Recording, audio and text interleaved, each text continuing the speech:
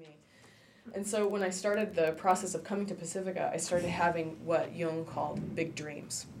These huge archetypal dreams that I had no idea what they meant, but I knew that they were significant. And they just kept coming and coming and coming. And I had a lull where my creative libido had really been languishing for a couple of years. And it had been so taxed from commercial art that I didn't feel passion for it. And then all of a sudden when I decided to give up art and I'm going to go into therapy, become a therapist, I'm like, all these big dreams are coming and I'm totally compelled to paint these dreams, right? So my creative life just flourished. And I would write down the dream in the morning. But as I said about language before, it just did not have that juiciness. I think dreams are like art, where it's this onion skin spiral where we go inside the dream, right? And it's multi-layered.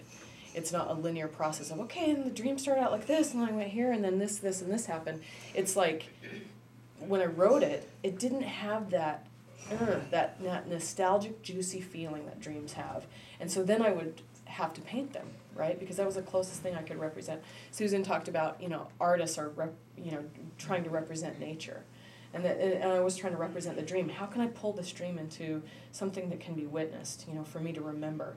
And so I started creating these images, and I would take the most pivotal part of the dream and paint that, and then I would kind of layer in all the sequence of what had happened throughout the dream, almost like a holograph or a collage, where it was all happening at once in the painting, but it represented for me my own dream. And I had no idea.